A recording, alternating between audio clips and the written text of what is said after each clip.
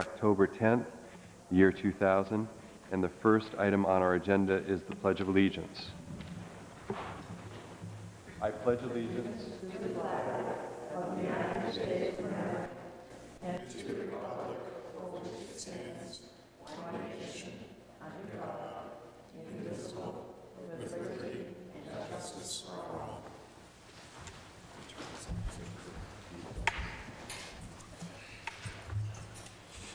Okay, moving through the agenda adjustments to the agenda. I know there's just a couple of things. We're going to actually be looking at the item number 3, approval of the September school board minutes. Hard to believe that it's October already, but we're looking back at September, and we are going to have this evening comments by both the high school representatives as well as the middle school representatives. Are there other items or adjustments that need to be made? I think we're all set. Then we would look at approval of those September school board minutes. Were there any corrections that needed to be made to those? They're included in your packet. Seeing none, I'm going to move on and invite our high school representatives, Sarah and Kirsten, to tell us what's going on at the high school.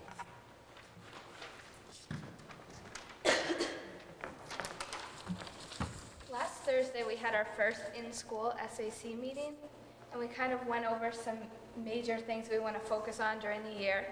And in terms of atmosphere, we want to work to increase respect between the students and the faculty. We also want to work to increase school unity through things such as a spirit week like they have in the middle school, and there's never really been one set up in the high school. We also want to have more dances.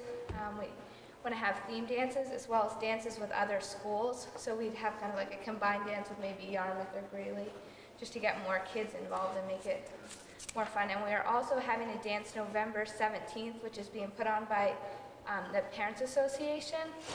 And it's going to be set up by student DJs. So that should be fun. And we also want to work on civil rights education, as well as opening links between the SAC and the general student body. Another thing we want to work on this year is assemblies, and we want to have more of them. We haven't had many in the past, and we think it's just a good way to bring the school as a whole together. And we're working on getting a hypnotist or a magician, and as well as other student-centered assemblies, maybe a talent show or student performances, as well as lectures and guest speakers.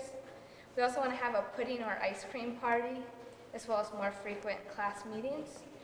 And then in terms of community service, we want to really work in this area because we always talk about it and nothing really gets done about it many years. So we want to try and go to the soup kitchen, as well as visit the Viking and do things with Habitat for Humanity, as well as there's an organization called YES, which stands for Youth Engaged in Service, and we want to try and be a part of that. And we also want to do beach and trail cleanups and work on donations such as food, money, and clothing. As far as school policies and curriculums are concerned, we want to get some new electives in the high school. People have been talking about scheduling problems, trying to get the electives that they want, like through the years of high school. They want new classes offered because they feel that by the time they're senior, then they've done all the things that they want to do or haven't been able to do some of the things they want to do. So they want to try to get more technology electives, or like a creative writing class or a home ec class, things that we haven't had before. But we're trying to look into see if we would need like new facilities and new teachers to run those kind of programs. So we don't really know where that's going yet. They want to have multi-level electives too to go with that. The school policy with the current lateness in school, they want to do something to change that we want to make it like more lenient and see if we can work with that so it's not so like strict. We want to work on communication between the teachers to figure out like so students don't have like too many tests or projects due in a day, so that can really help them like focus on the project or the test that they're doing so they don't get overwhelmed or stressed out by having multiple things due that day. they want, for fundraisers, we want to host dances and socials for the middle school, have a car wash and bake sale and just basic things like that, and also maybe have a spring homecoming if that could be arranged somehow. The fall sports at our high school are coming to a close, and the playoffs are soon for most of the sports, so that's exciting. I just have one last thing.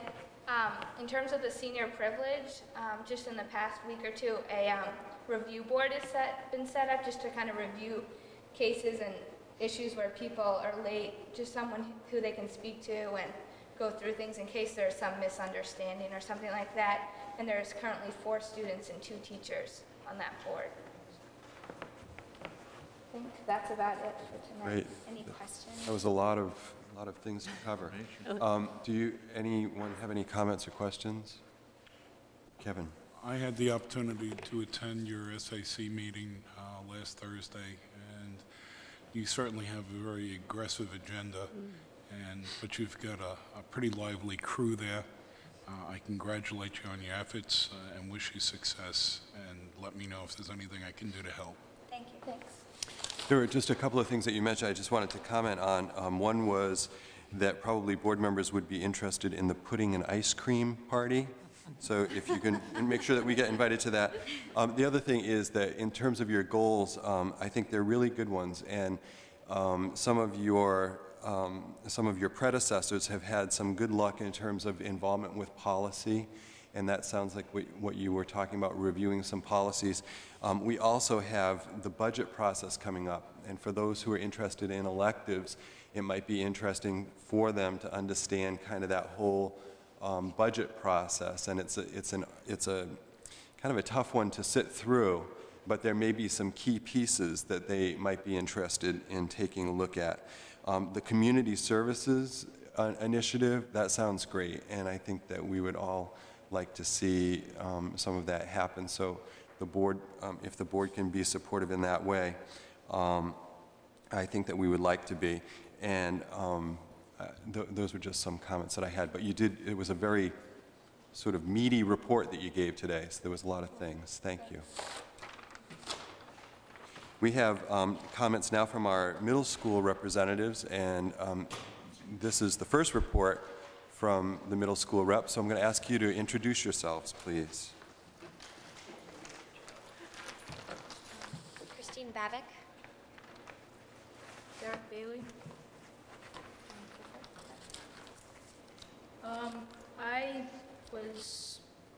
She did the 7th and 8th grade, and I did the 5th and 6th grade, and what we were going to do was just talk about what's going to be happening and what they have done so far. And the 5th and 6th grade, in the 5th grade, they haven't done much so far. They're just getting used to the school, and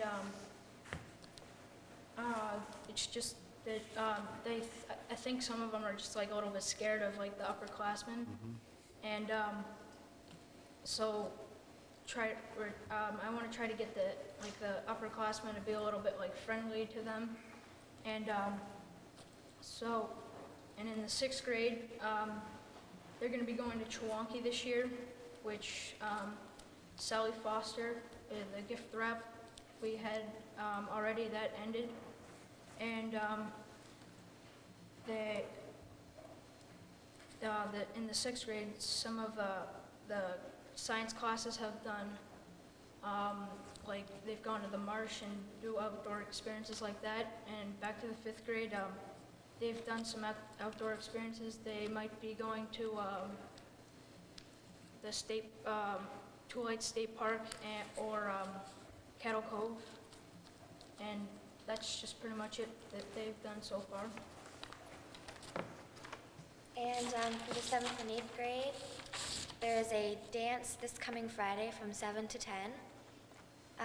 Also, there is an informational meeting for the parents of 7th graders going to Kiev on November 2nd, and the 7th graders will be going on November 27th through to December 1st. Also, the 8th graders go back to Chewonki on December 6th for a day to close down the campsites and help out the counselors there. There are family conferences the next week on Thursday the 19th and Friday the 20th, and Thursday's a half day and Friday we don't have school. Also, there is a 7th and 8th grade band and chorus concert on November 16th. And at the present time, we are sending around petitions to the 7th and 8th graders to try to initiate more frequent dances. And we are also initiating a proposal for an 8th grade trip to Boston, possibly. Any questions for our representatives? Good job. The first time is always the toughest, and you did great. Thank you so much. Great job.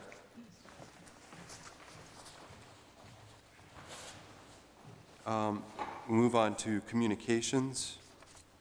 Any from board members? I just have a very indirect communication. This past weekend, my oldest son had his first weekend home from his freshman year in college. I won't bore you with a slideshow or details of the weekend, but one question which I wanted to ask him and did have a chance to ask him was, did Cape Elizabeth schools, it's a question that Pete and Dwight often ask kids when they see them coming back from college and beyond, did Cape Elizabeth school system prepare you for what you came up against the last few weeks? And the answer in my son's case was definitely yes, and that's a credit to all of you folks out there. Thank you. That's great. Thanks.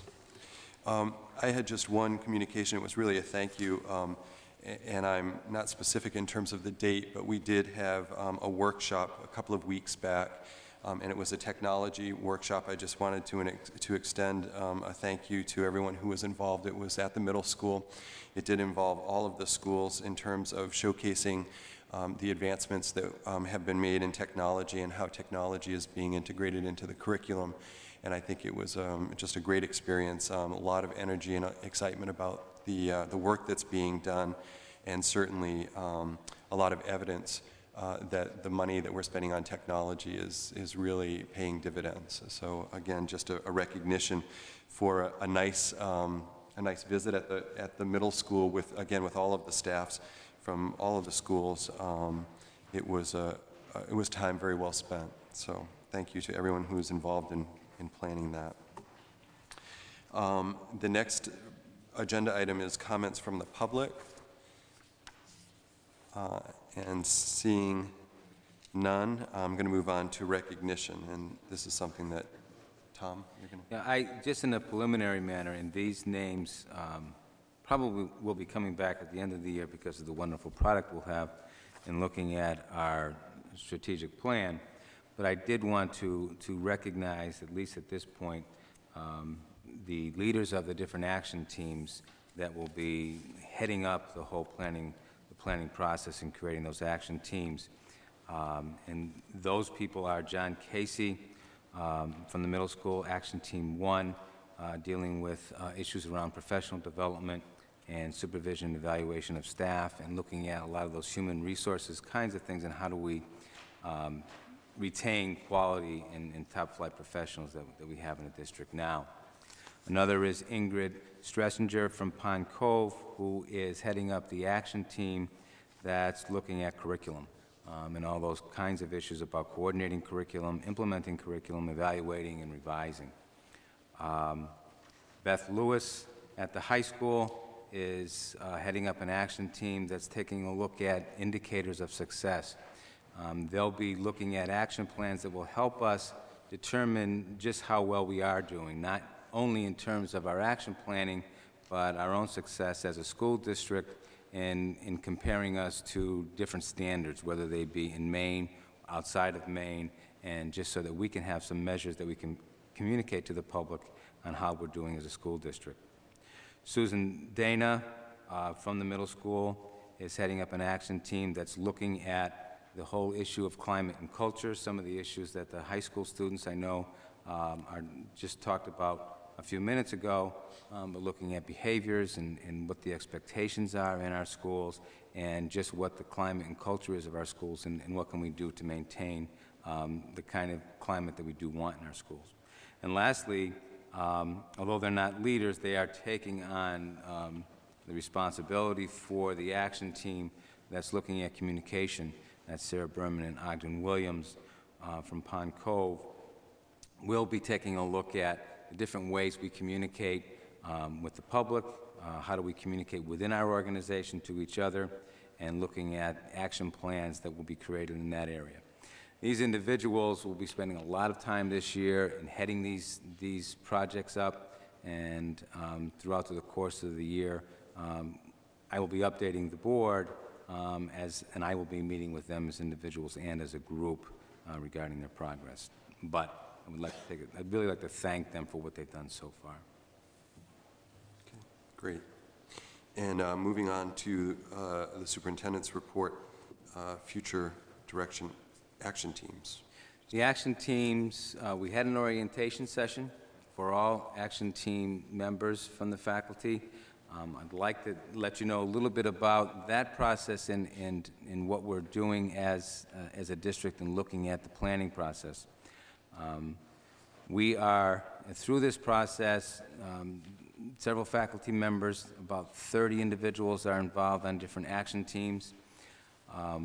We also will be having a formal process to get input from parent groups, from the community, on a large scale. So rather than one or two parents serving on action teams, this process is going to try to make an attempt anyway to get significant input. My experience has been that one or two parents on a committee or one community member doesn't always give us the information we need in looking at what the parent perspective is on curriculum or what it is in looking at school climate and culture.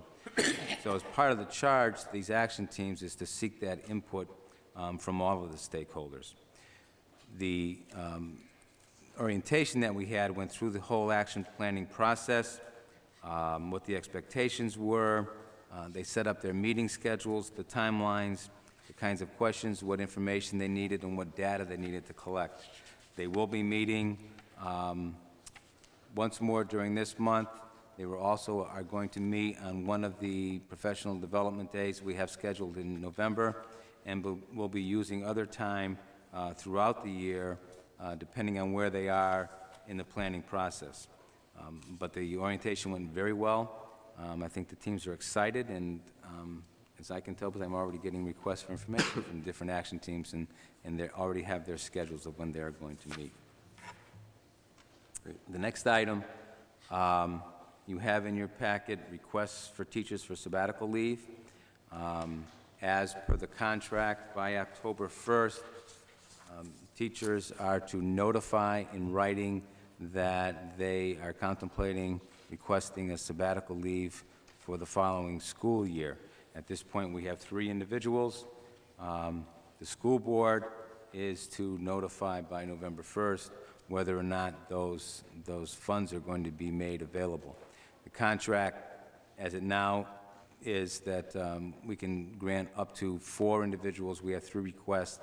Only 2 of them are for full-year sabbaticals. 1 is for a partial year. So this is under our quota of 4 and somewhat under what we had last year. 2 of them are repeat requests that we were not able to fund because we were at the maximum for last year.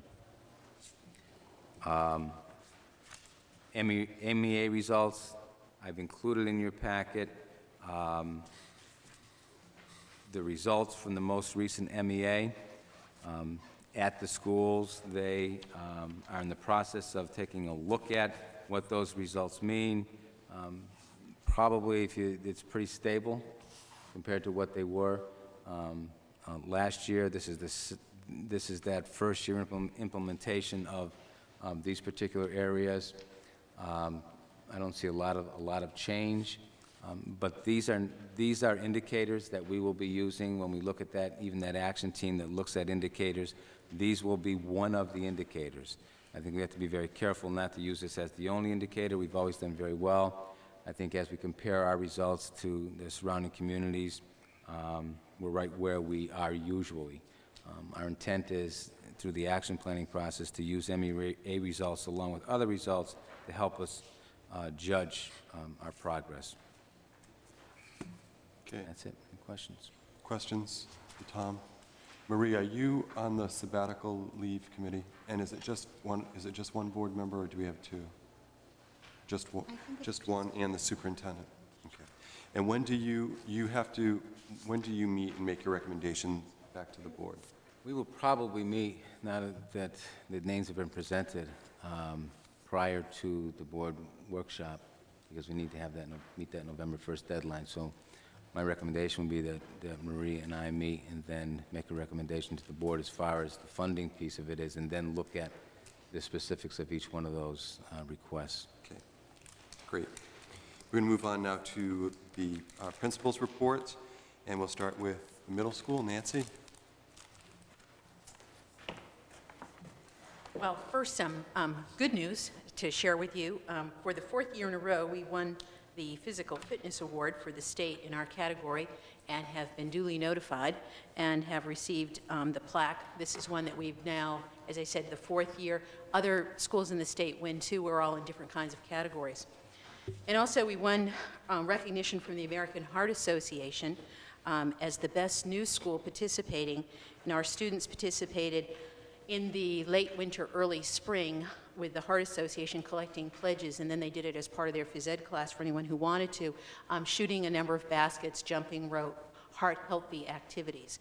And we were the highest collecting school as a new member to that organization, and we'll be recognized at the Mayford Conference, which is the conference for people in physical education, dance, and health education in November.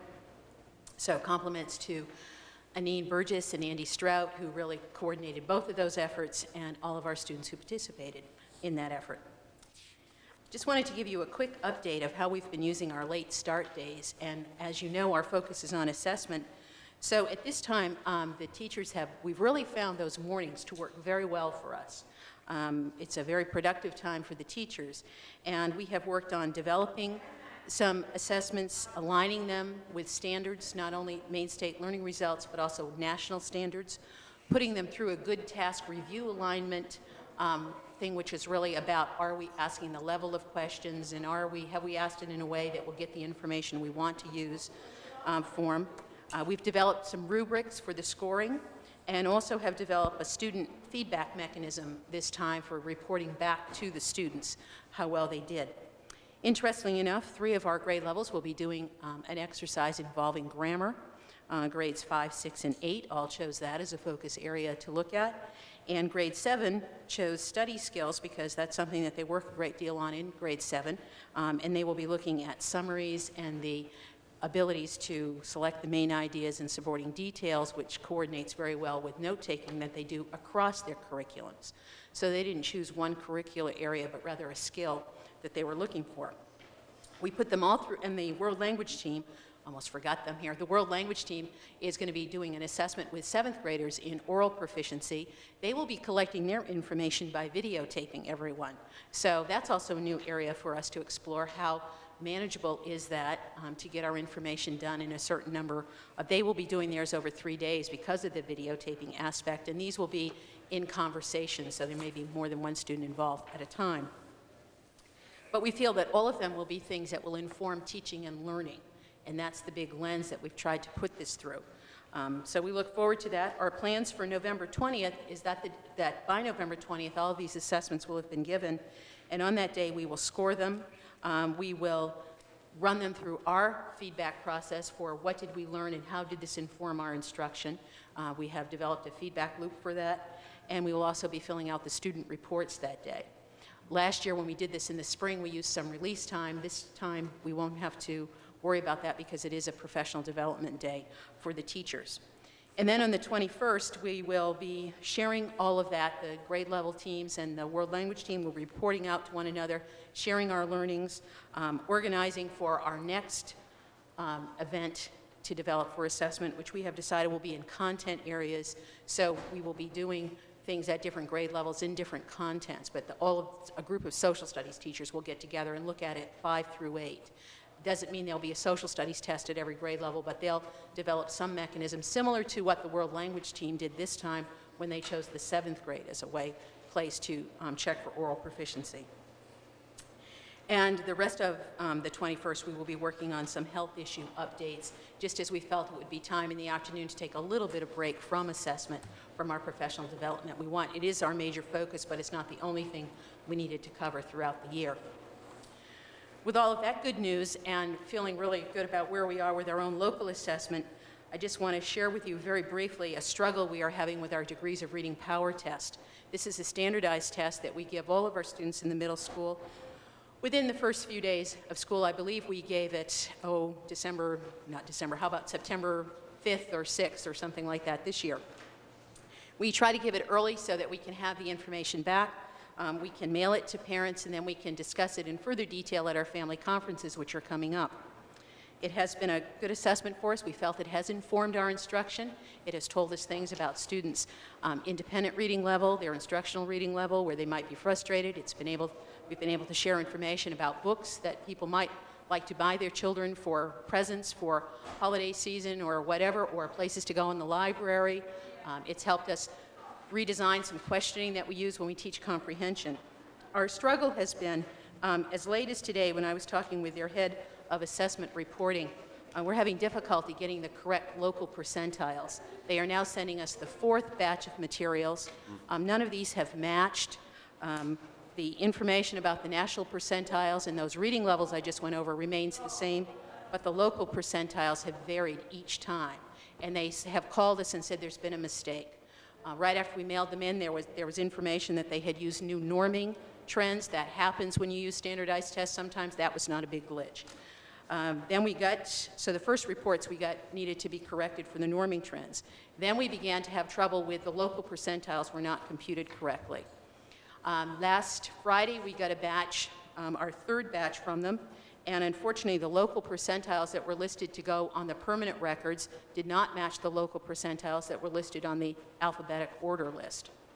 I did talk with them today, and they are sending us the new material.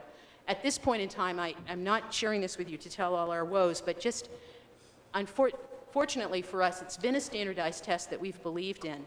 When you come to a situation like this, as I was explaining to them today, you can have trouble with one section, a local percentile, but now that they've had trouble with it 4 times in a row in a relatively short time with us, it makes us wonder that even though the others have been reliable, they've stayed steady, are they valid? Because you can be reliable without being valid, and in testing you want those 2 things. So we've had some good conversations. We're hoping it will still work for us. However, also say this because for some of the parents, you're going to be getting those letters a little bit later than we would usually like to have them come out. The parent letters, there's been a little glitch there. The local percentiles aren't on them, but we usually share those local percentiles in conferences. We're hoping to have all of that and have the right information to share with people next week. But just to let people know, if for some reason we're not trying to hide anything. We just want to share the correct information with families and not the incorrect information. So we're doing our best to get that on board. This also, I relate it to the other one in that for sometimes some people question if local school systems can really develop reliable and valid assessment systems. And just to show that sometimes even the standardized people have difficulty with that. And it's not that our local ones will be perfect, but I think we will work on them, we will refine them, they will be interesting to look at, and they will inform teaching and learning for us. As Derek and Christine shared, we have progress reports coming out on Friday. We're also having a dance, so we like to celebrate those 2 things together. Parents in the 7th grade will be getting more information about Kiev as it gets closer time to do that. We do have a social coming up for the 5th and 6th grade, and that first social, the time is a little different than we've had in the past. It's from 5 to 7, and we will vary those throughout the year to coordinate our use of the pool with the community's use of the pool at the high school. And the other thing, just to make sure everybody understands our concerts this year, we have had concerts in December in the past, and some people have been confused by those because they thought they would be connected to more of a holiday theme. And our concerts aren't actually connected to a holiday.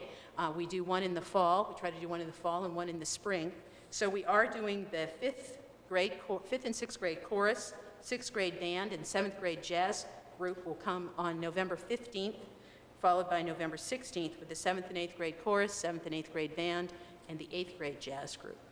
So they are a little bit earlier. They're just before the Thanksgiving break this year rather than in December at some point in time. I think that covers our information for this month, unless you have any questions. Questions or comments for Nancy? Kevin? And not that I'm expecting answers, but on the standardized testing that we're having all these glitches with, how much do they charge us? How much time, administrative time, and staff time has been spent uncovering their glitches? And have we paid for the tests yet? I believe And again, the answer to is, and that's where you may see it in a budget item, and one of the things, we need to take all that information, Kevin, and determine whether this is something that will work for us. It appears that we sent our results in separately from the elementary school, and from the early reports we've gotten, it doesn't appear the elementary school is having the same problem. So if it turns out that it's just a slight problem with our local percentiles, that's one issue. If it's an issue bigger than that, that's time for us to reconsider because of all of those things you just pointed out. My first thing was considering whether we should bother to pay for the tests that have already been administered. We keep waiting for some kind of a deal. I think we have paid them. We have to pay them when we purchase the test. We have to send the purchase order. So they have been very kind. Kim Sturgeon, our new guidance counselor and coordinator for the DRP, she doesn't coordinate all of our tests, but she does the DRPs, has been doing an outstanding job as she's learned this and has learned and talked with them. But today it was time for me to speak with the company and to move it forward. So we'll continue to work on that with the school system's best interest at mind. It's particularly helpful to get updates in terms of the release time also and how that's being used. So thank you for going through that. Sure. Pond Cove, Tom.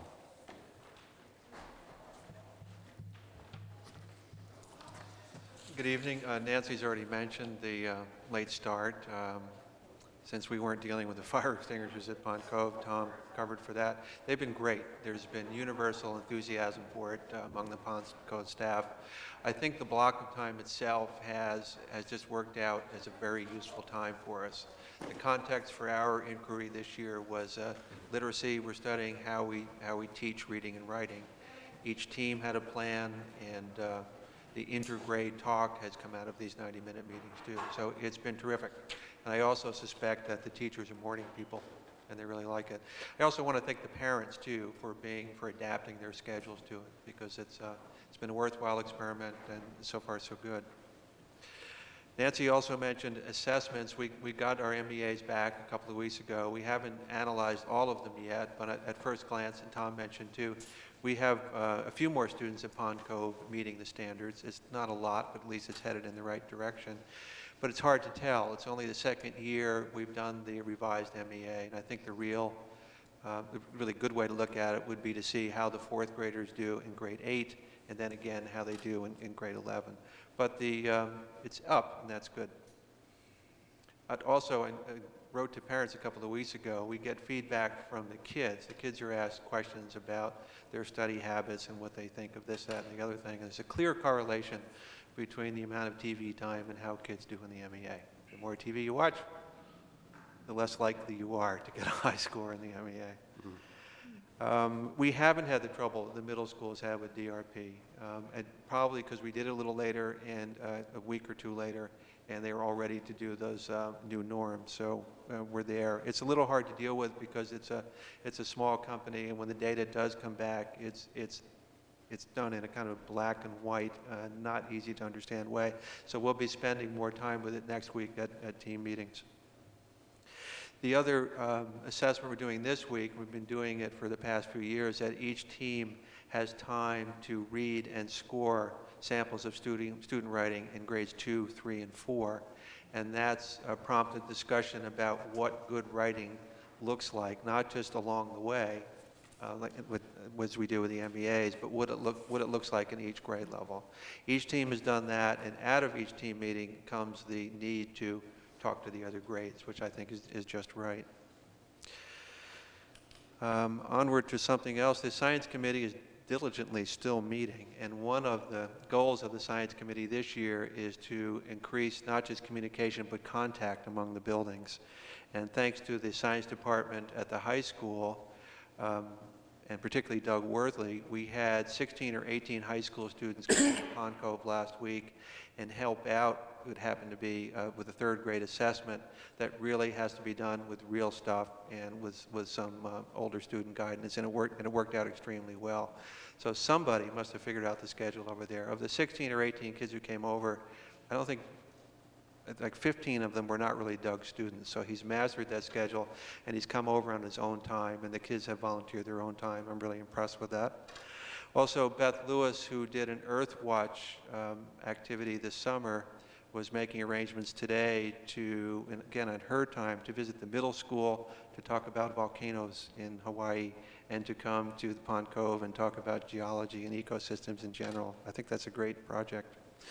Speaking of great projects, last spring when the Climate Committee was concluding its year's work, we casually mentioned the idea of a student newspaper, and a few people thought that would be a good idea. And somehow, lo and behold, over the summer, I don't know if you've seen it, Pond Cove has a student newspapers thanks to a group of parents. The only thing it's missing now is a name. And another parent, Audrey Castro, has put up mailboxes around the school so that kids can suggest names for the paper. I just think they deserve a lot of credit. It was PCPA people, neighborhood parents, and kids who got this out. And the day it came out, there was just a tremendous amount of enthusiasm to keep it going. So they deserve a lot of credit for that. Any questions? Please don't mention the Red Sox. Thank you. Marie. I just have a comment on, in one of your newsletters home to the parents on October 5th, you wrote up the early release day, which I thought was fabulous, for parents to get the information on, you know, what everyone's doing in the schools. And I don't know if we're doing it in the middle school or the high school, but I think this is a great way to communicate to the community and to the parents. Thanks. It was great. Yeah, I think at all the levels, we're really making an effort, and the middle school and the high school have done similar kinds of things in getting that word out to how we're using that time, because it really has been a plus for us as a district. Elaine? I had a question for Tom. I think that newspaper is a great product that came about from the parents that were involved in the Climate Committee's work last year. And my question is, regarding the Climate Committee this year, do they have any specific goals for this upcoming year? And are they working with some of the feedback that came back from the survey that you had sent out to parents? We did. We had so many goals and activities that the group decided this would be the year to put those things in action.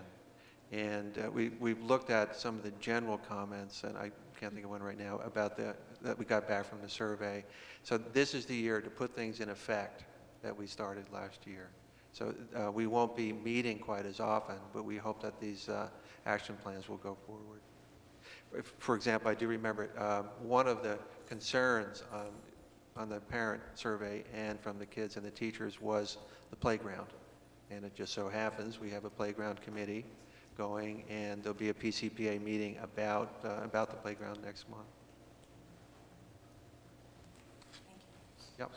Other questions? Thank you, Tom. Sure. And the high school, Peter.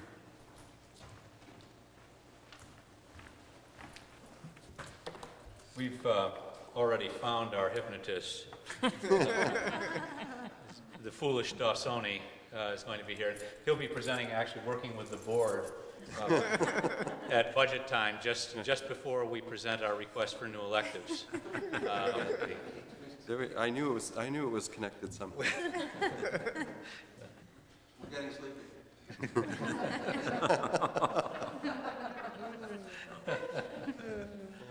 Okay, time starts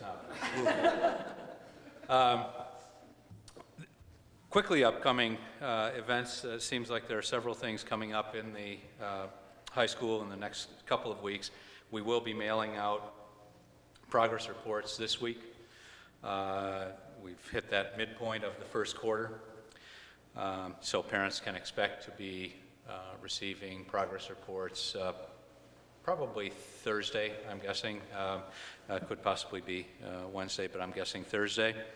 And in the high school, important to remember that while many teachers do send out, especially first quarter, broad range of progress reports, we really emphasize that the progress reports should definitely go to anyone who is not performing up to potential or who is in danger of failing.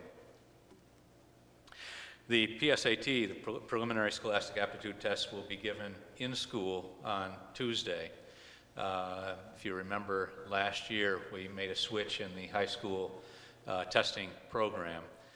We used to use the comprehensive testing program for 9th and 10th graders at the same time that the 11th grade students were taking the MEAs, and we gradually realized that the data that we were getting from that was so constant that we didn't feel that we needed to be doing it every year. We may still look at every third, fourth, fifth year, doing it again just to make sure, but the data was always very constant and very positive, and we felt that given comparison to the time that we were spending on it, where virtually we were shutting down the school for educational purposes for approximately 5 days a year for the various tests. We felt that we would do away with that, but what we did want to do was move the preliminary scholastic aptitude test from a Saturday test date to the Tuesday test date in order to encourage as many sophomores and juniors to take the test as possible. Juniors were traditionally taking it at a very high rate, but we wanted more sophomores to be taking it because it is good practice for probably the most important test that our students take, which is the SAT. So we will have in the neighborhood of 200, 220 students taking the PSAT this coming Tuesday. The rest of the classes will be going on as normal. In the past, we used to tell the seniors not to come to school until 10:30, have the juniors and sophomores involved in testing for an hour and a half a day for those times. So I think we've come up with a good solution to the testing time issue. October 19th and 20th will be the parent conferences, and I'd like to remind any of the parents that are listening that they can make their appointments for the conferences by simply calling the high school main office, 799-3309, during the workday, and we have people there ready to help make those appointments. And so far, it seems like it's working out quite well. People are finding that they can make conferences at times that work for them without having large gaps in between conferences. And finally, I'm sorry, those conferences go from noon until 8 on Thursday the 19th and 7:30 until 11 on Friday morning the 20th. While not directly a school event, I do want to remind people that are listening that the Cape Coalition will be sponsoring an evening of information on the 19th, a week from this Thursday, at 5:30 here at the Town Hall. 5:30 is when pizza is served, and Frank Lyons will be presenting information regarding the legal aspects of underage parties, underage drinking and underage parties. So I would encourage parents and students who are listening to attend that evening. I think each of the board members received in their packet the new and improved research guidelines. That is the result of a great deal of work by the committee that is listed on the cover page from both last spring and this summer. They've been working on that. One of the major substantive changes, there are some changes in style that I think will be important. One is that it's now a notebook format with a 3-hole punch that can be kept very easily, whereas prior to this we had more of a paperback book size, which wasn't as readily available to students. But substantive changes include a great deal of expansion in the area of internet research, proper citation, and more guidelines about how to use the vast resources of the internet in a way that helps to ensure heft rather than just sheer numbers of information. We find that students are often tempted to use websites with very little recognition of what the biases of that particular author may be, the expertise of that particular writer, and so forth. So they're trying to give some guidelines there too. Finishing up, we also would like to add our appreciation and enthusiasm for the early release, the late arrival days that we've had thus far. Would want to mention again to all those parents listening that November 7th, Election Day, Tuesday, the high school will have another late arrival day. The high school alone will be having that particular one. And it's obviously part of it is an attempt to have that much more in-service time, but it's also an attempt to recognize that with the one-town concept, the high school is used as the polling place, and we do believe that Tuesday morning, given that this is a national election, Tuesday morning early will be a very busy time. So this is a way of trying to work with the town to make sure that the traffic can flow easily at a major election time, at the same time keeping close to a full day of school. We have been also using our time centered on the theme of assessment, but in the same way that Dr. Frisella has given us the recognition that each school may need to pursue this in slightly different ways, what I'm finding is each department in the high school is having different needs. And so we have a full range of assessment-related studies going on. We have departments that are taking a look at the recently received MEA results and the released items and how students performed on those to look to see whether they are assessing similar items, especially those where students had more difficulty. Development of common assessments for subjects that are taught by several different subjects and levels that are taught by several different teachers. Benchmark assessments that we've mentioned in the past for particular, for example, the end of Algebra 2 or Advanced Algebra. So all of those are different approaches that different departments are taking. The one universal is that they are very enthusiastic about that time. The question has arisen as to whether the early release time will be quite as effective. They're finding in the high school that they really love that early morning time when everyone is still really fresh. And when high school students don't tend to be really fresh, and so they're finding that that can be a very, very effective use of time. And we're eager to see if the early release time has that same impact. But I think it will. It's time well spent, I think. That's it. Pete, on the late start on election day, is that a 90-minute late start? Yes, that will be the late start on good point.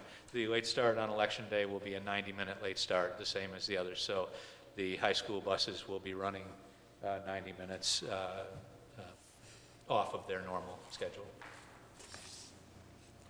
Marie? I just have a question. This research paper guideline book, is this given to every high school student? From Yes.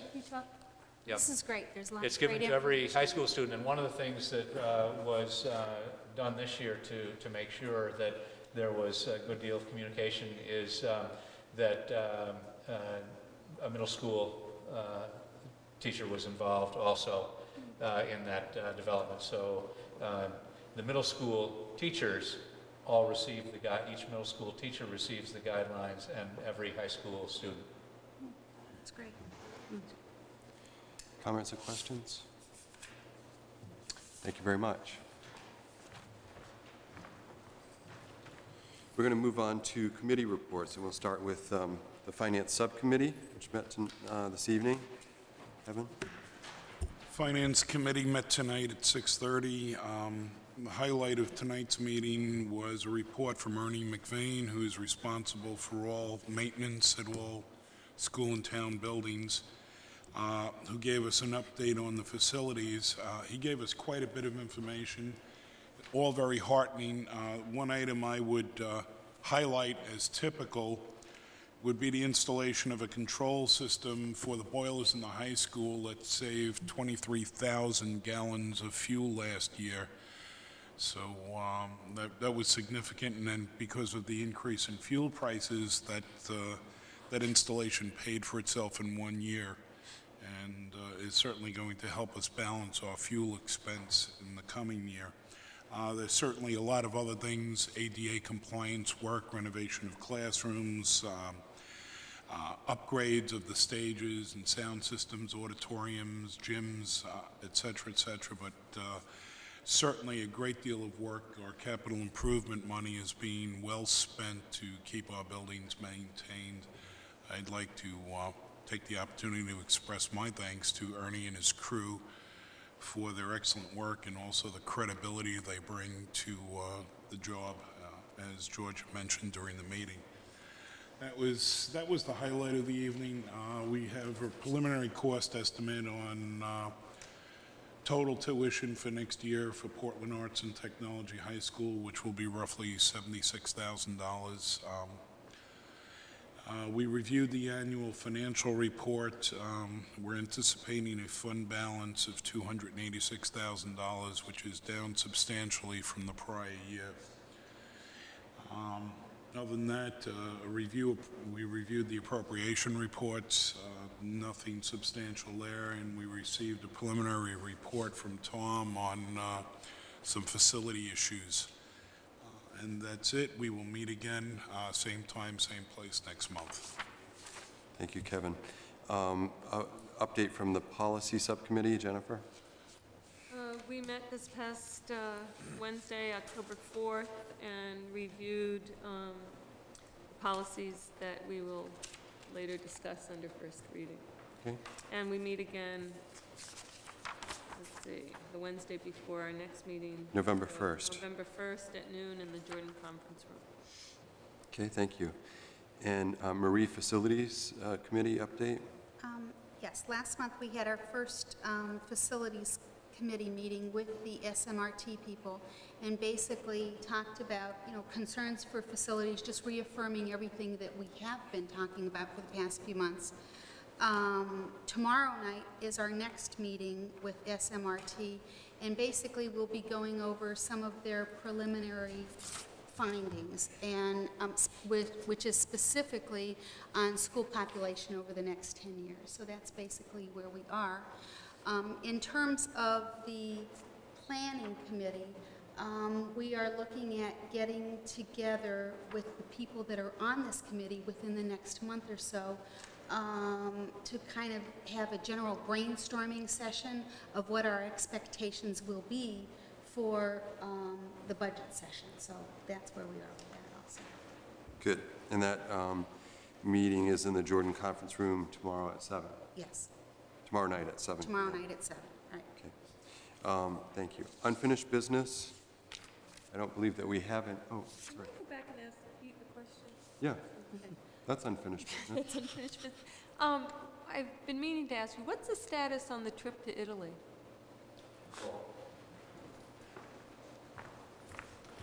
I asked Ms. Murphy the other day if she would be ready by the November meeting to give a report on where we stand, and she felt that she would be, so I will be asking Mary to put that on the agenda for the November meeting. They have been having interest meetings, and I think they're at a point where they have the number of students that are necessary to have the 2 chaperones and so forth. I think it's a go. We'd like to get a few more so that if somebody does have to back out. No, not short there. A few more students so that we are sure that even if somebody has to back out at the last minute, that we still have enough to go. But she will have, Ms. Murphy will have a report next board meeting. And how has she been advertising the program at school? So it's been on the daily it was on the daily announcements for a week and a half before. She had meetings last spring, preliminary meetings, and then had some of those students going around. She's had notices on the whiteboards, and then the daily announcements have been filled with them. So. Thanks. Okay, I'm going to move on now to new business. And the first item there is the superintendent's nominations to athletic fee positions for the fall. My first question is, I know it was a late addition to your packet, but did everyone receive the list? I don't think that, did others receive it already? I gave I gave them to Tom to distribute. Oh, okay, so they're coming to you now. We knew that we were going to get them. Yes. I have those. You have in front of you, and I can go through the names, and these are different athletic fee positions. And I'd like to start first with the middle school for recommendation. 7th grade girl basketball, Matt Whaley, 8th grade. Boys basketball, John Casey, and 7th grade boys basketball, Chris Turner. At the high school, Jim Ray, varsity boys basketball, Ray McQuinney, JV, varsity basketball, Creed Ray, freshman boys basketball, Frank Marston, varsity girls basketball, Tammy Loring, JV girls basketball, Doug Ridley, head coach indoor track, Kerry Curtis, varsity swimming, Ben Raymond, assistant swimming, Paul Hathorn, diving, Steve Ouellette, ice hockey, Kurt Brown, assistant ice hockey, Fern Cloutier, assistant ice hockey, and Joan and Ann Upton, high school Nordic skiing, and a note that John and Ann are volunteering their services. Although some of you remember the athletic fee committee had recommended a fee for that, but they declined that fee, and they're presently looking for an assistant coach who would then maybe take over the program in the future. We also have a winter coach, Kim Rovzar, 8th grade girls basketball. Okay.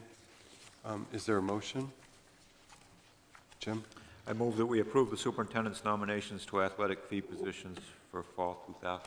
Thank you. Second? Jennifer? Thanks. Questions or comments on these nominations?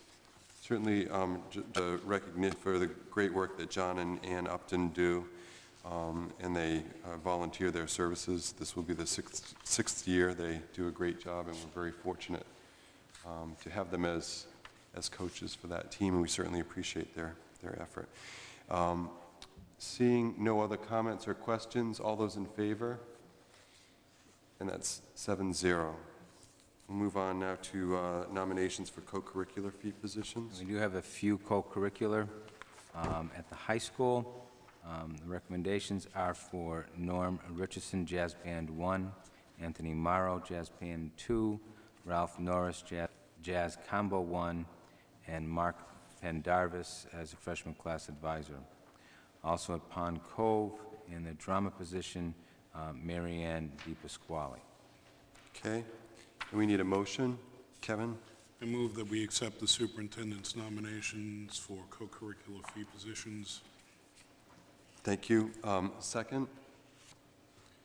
Elaine, thank you. Comments or questions about these nominations? Seeing none, all those in favor? 7-0. We'll move now on to Jennifer, the policies for first reading. And these are all in your packet. Right. We have a number of policies for first reading. There's the enrollment of non-resident employees' children. That one, there are two shorter ones and then a lot of special ed ones. Enrollment of non-resident employees' children. A goal of the Cape Elizabeth School District is to attract and retain quality staff. For that reason, as an extension of our employee benefits, persons who are actively employed on a full-time basis by the Cape Elizabeth School Department may have their children enrolled without paying tuition, provided the administrative conditions established for all non-resident students have been met and affirmed by the superintendent. Staff requests for tuition waivers must be made by March 1st of the prior academic year. In all cases, the superintendent has the ability to review special circumstances.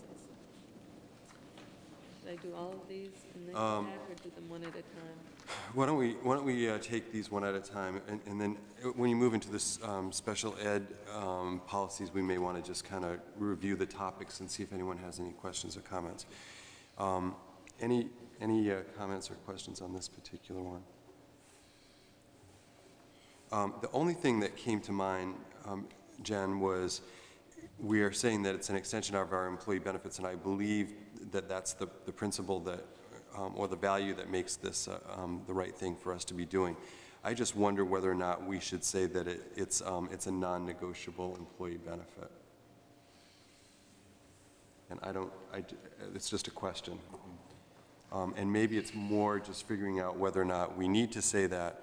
I think it's something that, we certainly would like to, from my perspective, I think that I would like to see it put in place, and I'd like to see it stay in place. But I think that it's one of those things that, since we are saying it's a new benefit, I think we need to sort of categorize what kind of benefit it is. Okay, either that or we could take that whole phrase out and just start with persons. Well, I think that one of the reasons is that we want, we believe that ownership, which would be, ownership sort of constituted by staff having their own children in the school system will sort of add to the quality of our whole overall effort. So I think that it is important. I'm just wondering whether or not... No, I'm just saying we could take that whole phrase out and just start the sentence with persons if you didn't want to get into a benefit. Oh, I see what you're saying. Language. Yeah. Well, just something to think about. Kevin, do you... Yeah, I would just, I would have said strike the word benefits, because it always, when I think benefits, I think of a contract item. And we certainly don't want this to be in a contract, although I do support it. And I can only think of one circumstance where it would be an issue, and that's the size thing that we're examining right now, the space requirements. Right. But other than that, yeah, I do support this. We could strike that whole first thing and just put therefore, Right, sure. Is that more okay. Yeah. Actually, I think I was the one who said to put it in the first place. Right. The employee benefits piece, but... Yes, you were. Now that I've read it, I don't like it.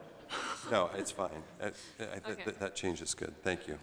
Any other comments on this one? Well, Kevin brings up a good point, though. What about any space issues in the future? And do we need to address that now in the policy up front?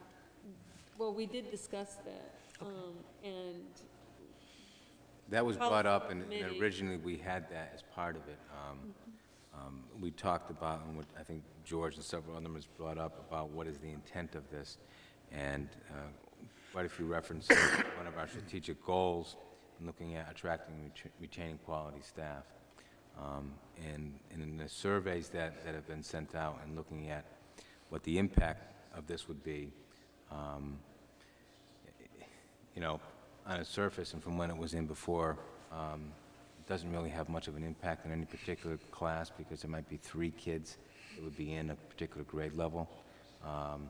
So that isn't the issue, but I do think, looking at enrollments and where we are going in the future, where we're very fortunate we don't have a district that is growing by leaps and bounds.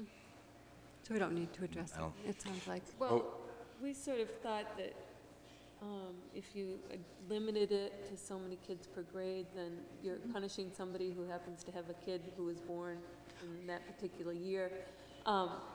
We did, Tom and I sort of put in this request by March 1st in the off chance there really were some budget implications. Mm-hmm. So at least we would know it's coming. At least we'd know ahead of time rather than September.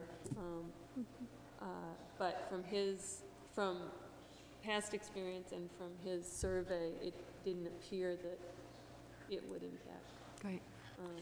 Budget-wise. The other piece was that we said if it's based on a principle and a belief that this is the right thing to do, then we do have to be prepared that if it has potential cost to it, that we're presuming that the costs, that the benefits outweigh the costs. Okay, great. I examined this over the weekend and spoke with Tom earlier today, and I don't see this as having a substantial impact on cost. Overhead is overhead, and it was simply, if we added students, we'd be amortizing the overhead over a greater number of students, and thereby reducing the cost per student. Again, my only concern is space. you know, we are studying space issues right now.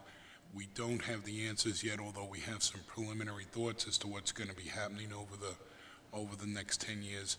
My only concern is this particular policy was withdrawn at some point in the past, and we grandfathered students. And effectively, we created two classes of employees who had students in the system and employees who couldn't have students in the system.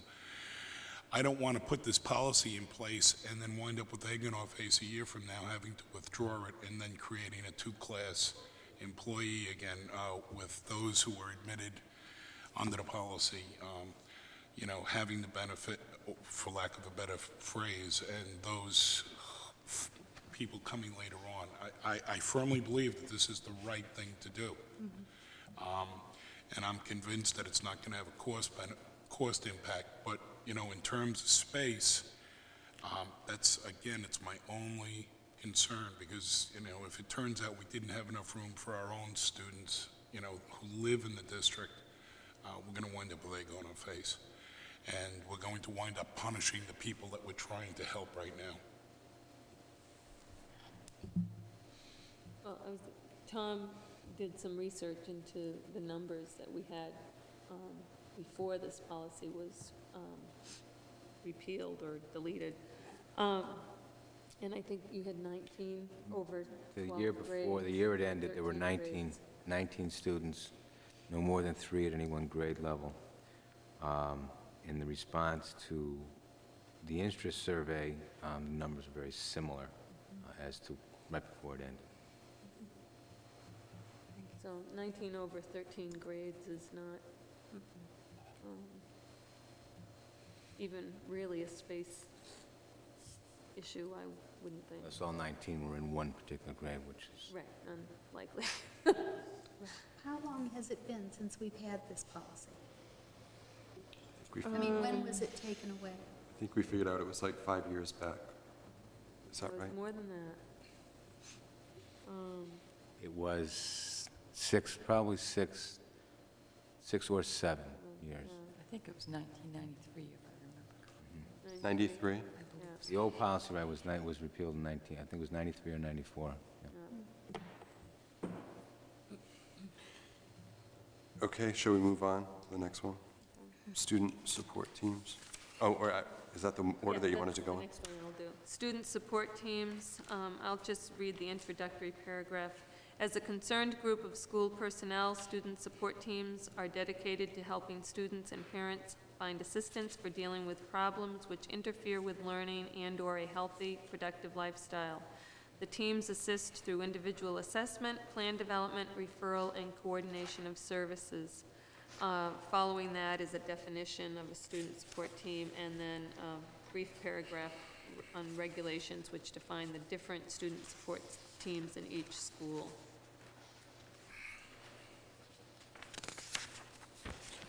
There are comments or input for Jennifer on this policy?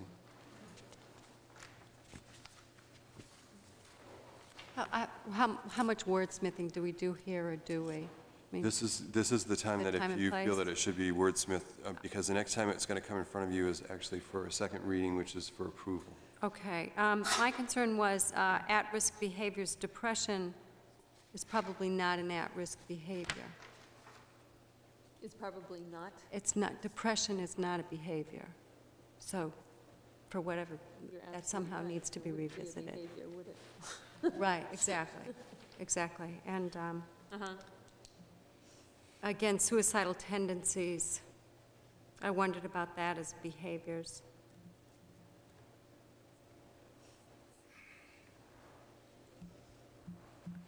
So you'd prefer to just strike that right out? Strike it out or change it in some way? Yeah, I think, as pretty new to it, I think there's a value in identifying some of the emotional issues, depression being a serious one. I guess I just would feel better if we could define, just say, Well, do you you know, want Could you just say like- emotional issues? again, those aren't behaviors. How about at-risk behavior and other conditions include?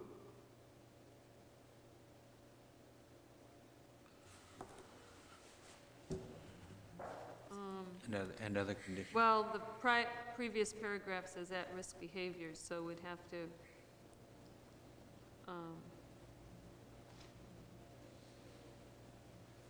I mean, we can play around with this, not here necessarily. And that's kind of what I'm thinking. Yeah, if And you it think won't- in terms of depression, I think the at-risk behavior is the result of the condition. So, but I think that that word is broad enough to encompass a lot of different issues and needs to be in there somewhere. You know, although technically it's not an at-risk behavior, and some of the other things might not be the actual behavior, but perhaps the cause of the behavior. But I think it's appropriate to be in there somewhere. I think there's value in listing them and identifying them. I just think specifically maybe put them in behaviors and other things that we're looking for.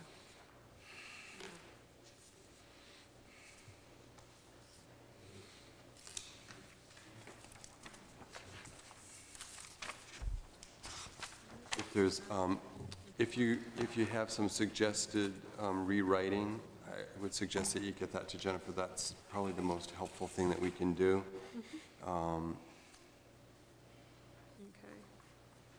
Now we'll move on to special education policies. First, we have a number of policies that have been reviewed by council and have been recommended to be deleted from our policy manuals. Those are, everybody, yeah. IHBAE, which is procedure on parent involvement. IHBAD, procedure on personnel development. ICB, extended school year services. IHBGB, exceptional students homeschooled or privately educated.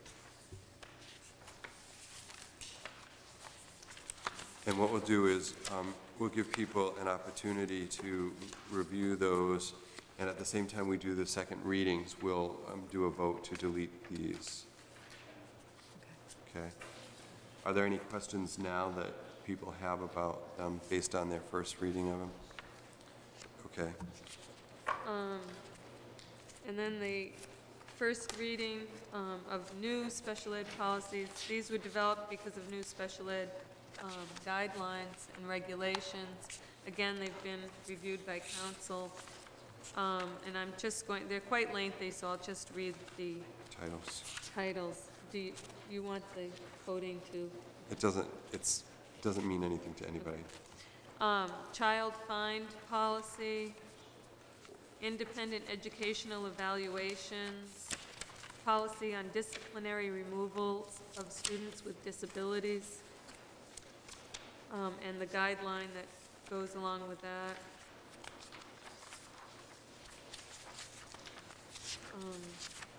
Referral and pre-referral, and the procedures that correspond with that. Policy on programming in the least restrictive environment, and the procedures and regulations that follow that.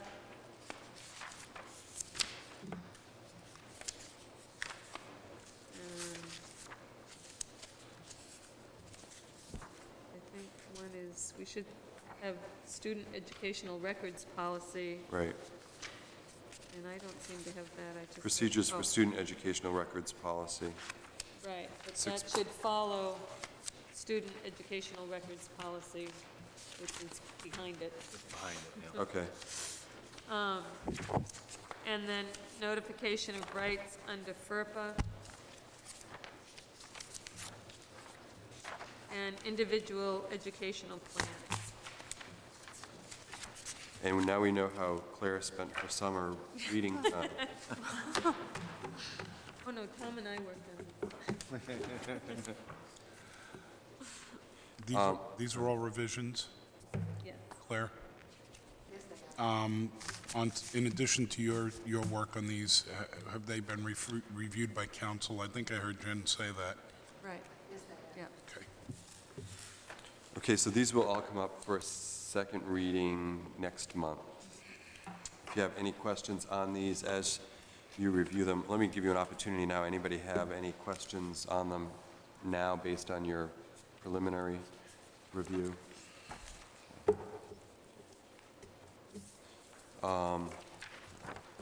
Then what we will do is move on to, are we all set, Jennifer, to move Yeah. on? Yep. We'll move on to consideration of a request from a teacher for an extended leave. And Tom, before you do this, this is something that we will vote on this evening. Okay. You have in front of you a request from a teacher at the high school for an extended leave. I'm recommending approval of that leave, and I would like to give an explanation as to why I think this is something that we should approve. It is for 8 days. That does extend a vacation period.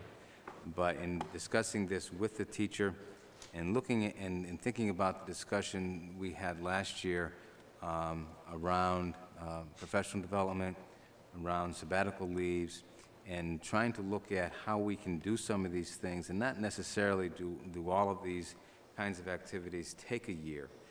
There might be times when a teacher can do something that's very worthwhile, not only for their own professional development, but that would benefit the students in the classroom in a shorter period of time. I think this is an example, as you read the letter, of how the students in these classes are going to benefit, and the teacher also personally, but I think it really will add a lot to the classroom and not take an awfully long time to do that professionally, though I think it's a very good project for this teacher to be involved in an 8-day period of time.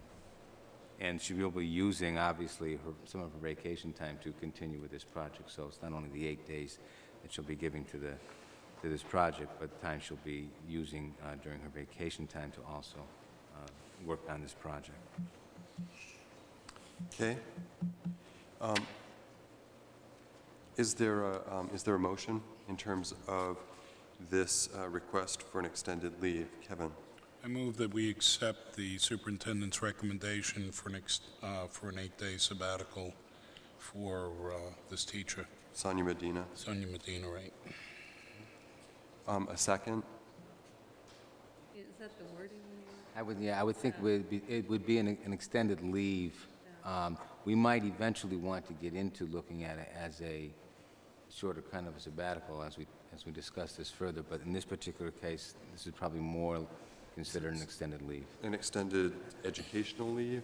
Right, professional. Professional leave. I withdraw the motion, and I move that we accept the superintendent's recommendation for an extended leave for Sonia Medina. Okay. Second, Jim, thank you. Questions or comments about what you have in front of you? I think it sounds great. What? It sounds great. Sounds great. I'd like to see it. What are the costs? Is it just getting a sub to fill in for that's what it is, and where does that come from? Does that? The substitute. Just Substitute right account out of would that- be a sub for those 8 days. Right, okay. Sounds great. Other questions or comments? Do we get to see it? Get to see the videotapes? Yeah, I think it's great. I'm sure you could see those. You'd have to I think it might be good to get that feedback, as we're looking at this, and as these things unfold, this might be a good example of, what did happen in those 8 days. Right. Of course, we won't understand it. That's right. It'll be in- But it'll be Kids interesting. can translate. That's okay. You wanted to go to Italy, and, Well, I'm working on it. Okay, where are we now? I think we're voting on this. Yeah. All those in favor? 7-0. And before we adjourn for this evening, I'd just like to review the dates to remember. There is a facilities committee meeting, as Marie had said, October 11th. That's tomorrow evening at 7 p.m. in the William Jordan Conference Room. The school board workshop meeting will be the fourth Tuesday of October, the 24th, and that will be 7 p.m. at the high school library. The specific topic is yet to be determined. The finance subcommittee meeting will precede the regular school board meeting on November 14th, the subcommittee meeting for finance at 6:30 in the William Jordan Conference Room, the regular board meeting here in the chambers, and the policy subcommittee meeting will be Wednesday, November 1st at noontime in the Jordan Conference Room. With those dates covered, that concludes our business for this evening, and we will conclude our meeting. Thank you very much.